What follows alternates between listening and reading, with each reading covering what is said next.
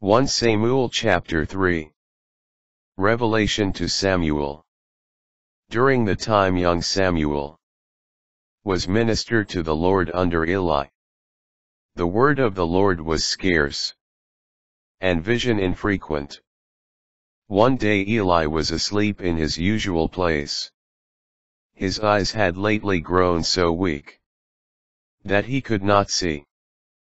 The lamp of God was not yet extinguished, and Samuel was sleeping in the temple of the Lord, where the ark of God was.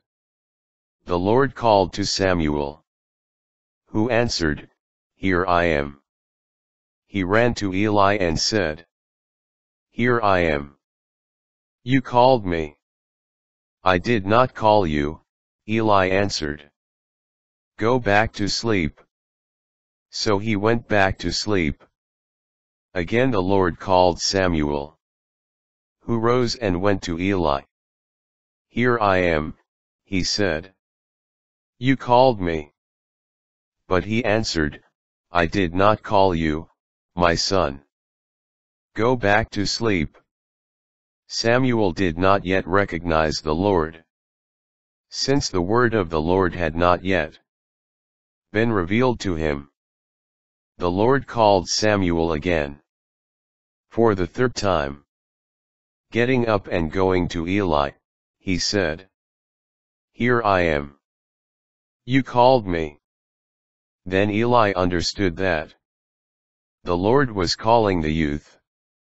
So he said to Samuel, "Go to sleep, and if you are called, reply. Speak, Lord. For your servant is listening." When Samuel went to sleep in his place, the Lord came and stood there, calling out as before, "Samuel, Samuel." Samuel answered, "Speak, for your servant is listening." The Lord said to Samuel, "I am about to do something in Israel that will make the ears of everyone who hears it ring. On that day I will carry out against Eli everything I have said about his house, beginning to end. I announce to him that I am condemning his house once and for all, because of this crime." Though he knew his sons were blaspheming God, he did not reprove them. "Therefore, I swear to Eli's house, no sacrifice or offering will ever expiate its crime." Samuel then slept until morning. When he got up early and opened the doors of the temple of the Lord, he was afraid to tell Eli the vision. But Eli called to him, "Samuel, my son." He replied, "Here I am."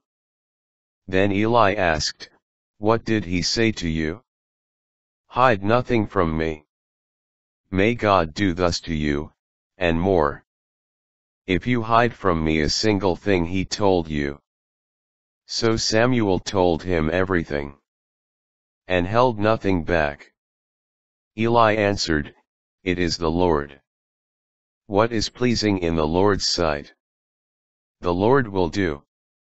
Samuel acknowledged as prophet. Samuel grew up, and the Lord was with him, not permitting any word of his to go unfulfilled. Thus all Israel from Dan to Beersheba came to know that Samuel was a trustworthy prophet of the Lord. The Lord continued to appear at Shiloh, manifesting himself to Samuel at Shiloh through his word. Samuel's word spread throughout Israel.